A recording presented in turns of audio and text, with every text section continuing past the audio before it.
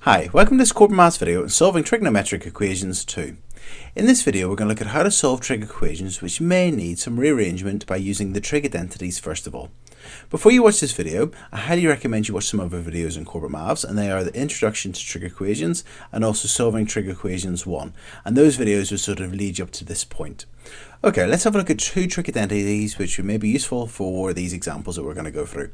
So the first trig identity is tan x is equal to sine x divided by cos x.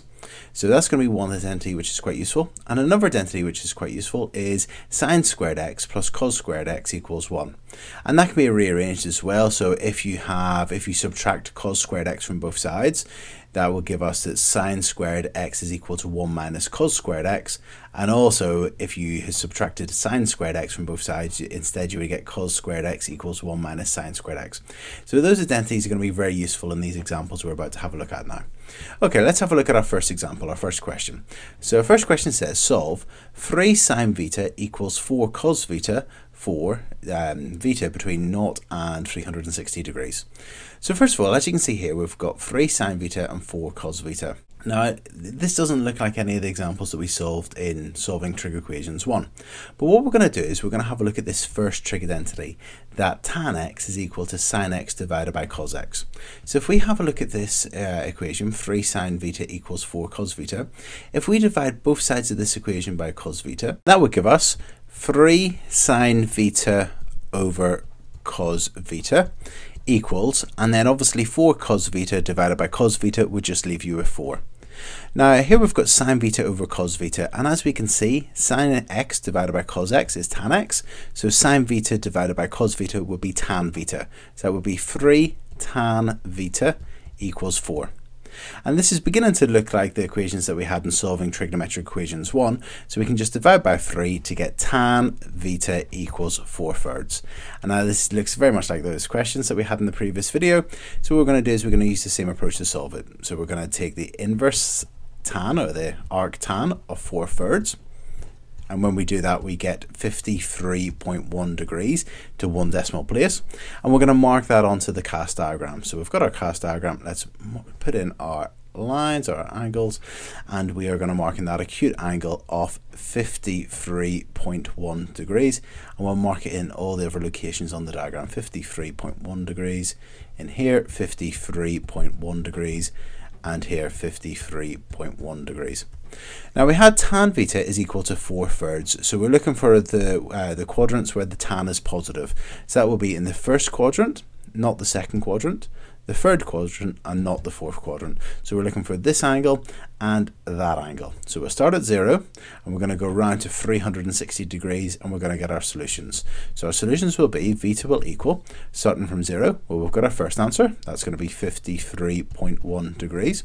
And then if we carry on around, well, that's 180, and then if we add on another 53.1, we'll get this angle here, and that's going to be equal to 233.1 degrees. And if we carry on around, that's not a solution, and that's it, we're done. So if we were asked to solve the equation 3 sine theta equals 4 cos theta, we would divide through, or divide both sides by cos theta to then get our tan theta, and then we would just solve it, and our answers would be 53.1 degrees and 233.1 degrees. Okay, let's have a look at our next question now.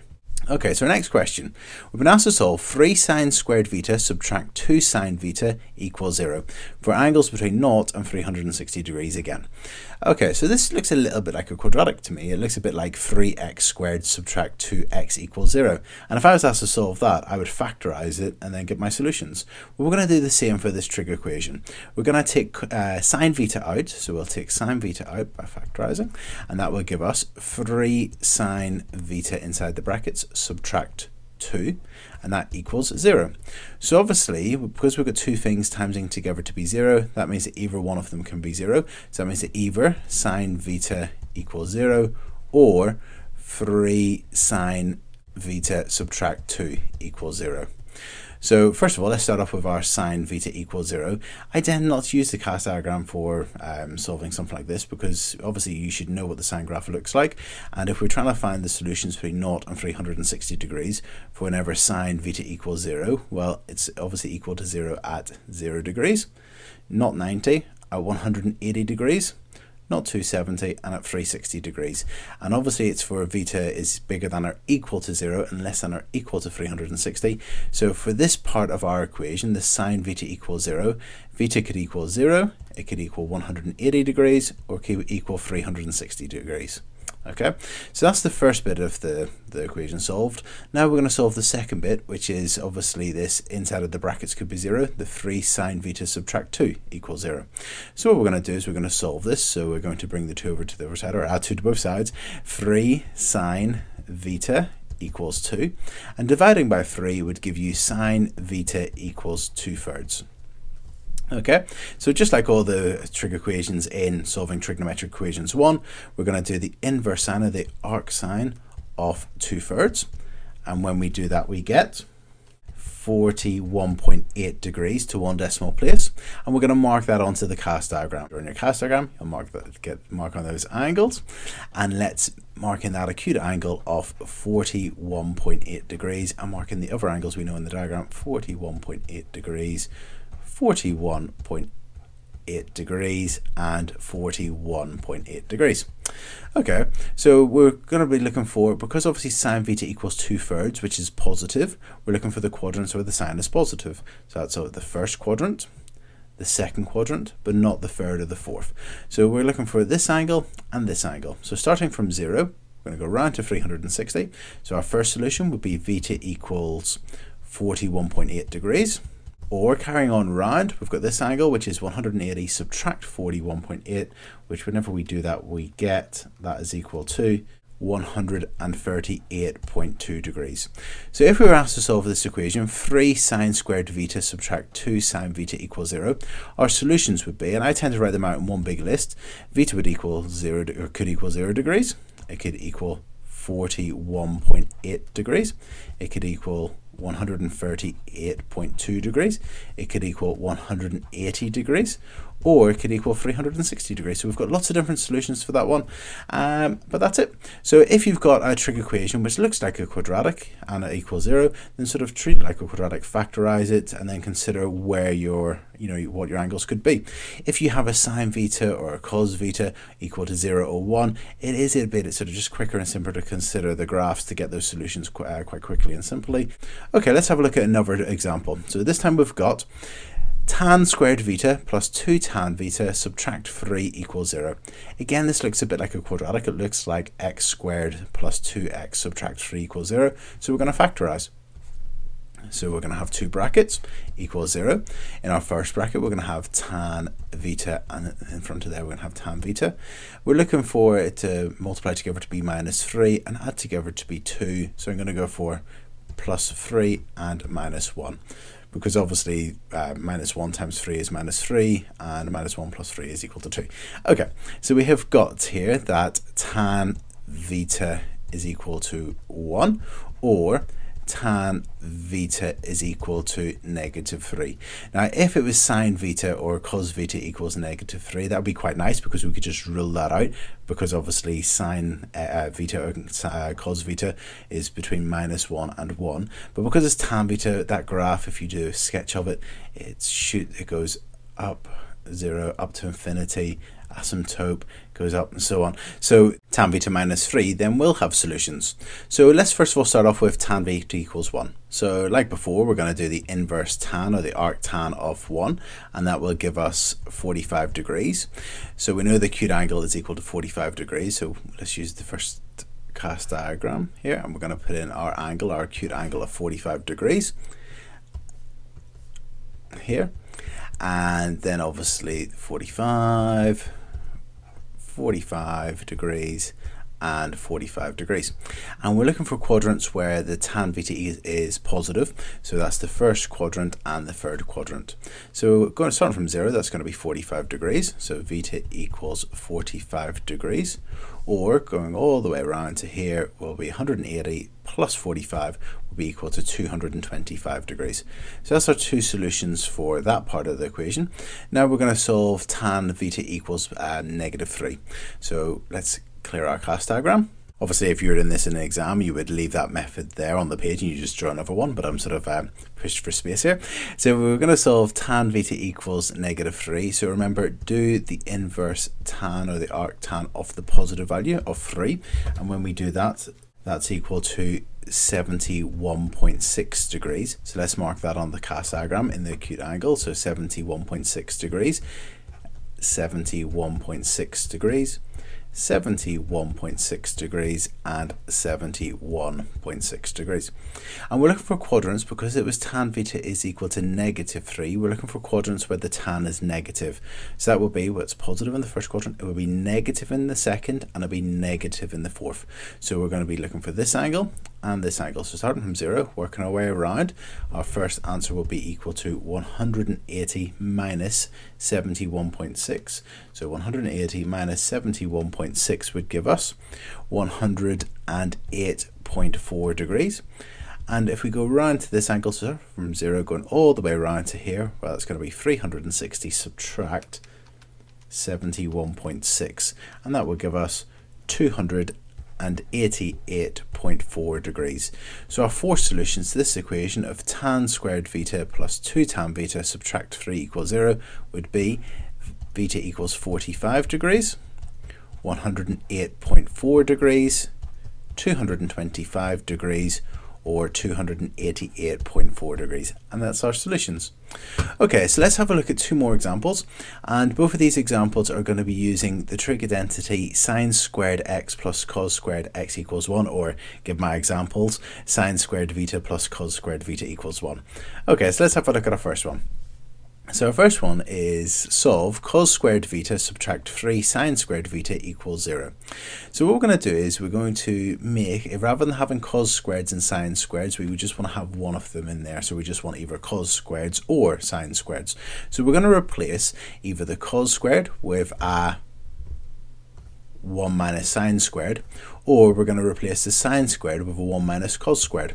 So what we're going to do is that in this one I'm going to replace the sine squared. So I'm going to write cos squared theta subtract 3 brackets, and instead of sine squared theta I'm going to use, obviously just rearranging this identity, you can get that sine squared theta is equal to 1 subtract cos squared theta. So we're going to put in here, instead of sine squared, we're going to write 1 minus cos squared theta, and then that's equal to 0.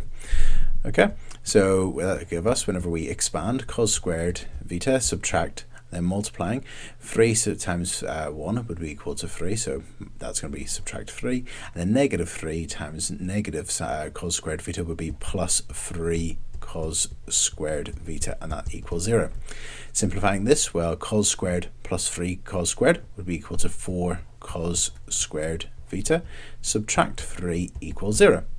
And then, just like the trig identities we solved in solving trigonometric equations 1, we're going to solve this. So we're going to add 3 to both sides. That's going to give us 4 cos squared theta equals 3, and divide by 4 will give us cos squared theta equals 3/4.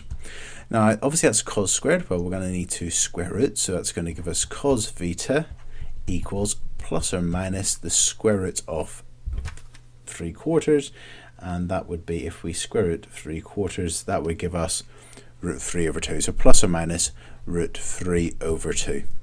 So we're going to do this on the cast diagram, or actually root 3 over 2, you may know your exact trig values off by heart. I'm just going to carry on with the cast diagram here. So we're going to do the inverse cos, or the arc cos, of root 3 over 2, and when we do that, 30 degrees, of course, so that equals 30 degrees, and so that means that we know that theta, well, the acute angle is going to be 30 degrees. So we're going to mark that on the cast diagram, and we're going to put in our 30 degrees, our 30 degrees, our 30 degrees, and our 30 degrees. So we've marked in the acute angles, and now we need to decide which quadrants to go for. Now we had cos theta is equal to plus or minus, so we're looking for quadrants where it's positive or negative, so it's going to be all 4 quadrants to get our values of theta. So we're going to get theta equals, starting from 0, that's going to be 30 degrees, moving on round 150 degrees, moving on round 210 degrees, Moving on around 330 degrees. That was a quite nice one to solve. So if we were asked to solve cos squared theta subtract 3 sine squared theta equals 0, all you need to do is either replace this cos squared with 1 minus sine squared, or the sine squared with 1 minus cos squared, and then just expand, solve that, and yeah. Okay, and our last example. Our last example is to solve 3 cos squared theta subtract 5 sine theta equals 1. Now in this question, it's obviously we know that cos squared is equal to 1 minus sine squared. In equations like this, I tend to want to replace either the cos squared or the sine squared, whichever term is the squared one. So here we've got our cos squared theta, so we're going to replace the cos squared theta with 1 minus sine squared theta. So we're going to write 3 and then brackets 1 minus sine squared theta, close brackets, subtract 5 sine theta equals 1. So again, let's expand our brackets. So that'll be 3 subtract 3 sine squared theta, multiplying both of these by 3, subtract 5 sine theta equals 1. Now, because we want to solve this, it's going to be, it looks almost like a quadratic with the sine squareds and the sines. Because we've got our negative 3 sine squared theta, I'm going to want to bring everything to the right hand side, or add 3 sine squared theta to both sides, add 5 sine theta to both sides, so everything goes over here. So that would give us 0 equals adding 3 sine squared theta to both sides would give us the 3 sine squared theta on the right hand side.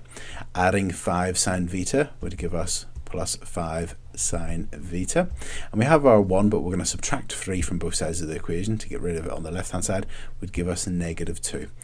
Now what we're going to do is we're going to factorize, because this to me looks a bit like 3x squared plus 5x minus 2 equals 0. So we're going to factorize this. So that'll be bracket, bracket, bracket, bracket. So we're going to write 3 sine theta and sine theta. We want to get plus 5 sine theta, and we want our negative 2. So I'm going to write a plus 2 here, because then that would give us 3 sine theta times 2 would be plus 6 sine theta, and then I'm going to put a minus 1 there, so then that would be the minus sine theta to leave us with just the 5 sine theta in the middle, and then we've got our negative 1 times 2, which would be negative 2. Now whenever we then want to solve this, that would mean that either 3 sine theta subtract 1 equals 0, or sine theta equals, on this one, negative 2. That's great because that can't happen. Sine theta cannot equal negative 2, so we can just cross that out. I love it when that happens. And then if we look at this left hand side here, if we add a 1 to both sides, we're going to get 3 sine theta equals 1, and dividing by 3 we're going to get sine theta equals 1/3. So we now need to solve this, so we're going to do the inverse sine, or the arc sine, of 1/3, and when we do that we get of 1/3 is equal to 19.5 degrees, 19.5 degrees to 1 decimal place, and then we're going to mark that on the cast diagram, that acute angle, and we're going to get our solutions. 19.5 degrees, 19.5 degrees, 19.5 degrees, and our 19.5 degrees. And that's sine theta was equal to 1/3, which is positive, so we want the quadrants where sine is positive. So it's the first quadrant and the second quadrant. So we're going to start from 0 and work our way around. So that would give us theta equals 19.5 degrees. And moving on round, it'll be 180 subtract 19.5, which is equal to 160.5 degrees to 1 decimal place. And that's it. So the trig identities which may be useful in solving trig equations may be tan x is equal to sine x divided by cos x. Obviously you can replace the x's with thetas. Or sine squared x plus cos squared x equals 1, which can be rearranged nicely to either sine squared x is equal to 1 minus cos squared x, or cos squared x is equal to 1 minus sine squared x. And then those identities can be used to rearrange the equations into a nice format which can just be solved by using the same approaches as solving trig equations 1. That's it.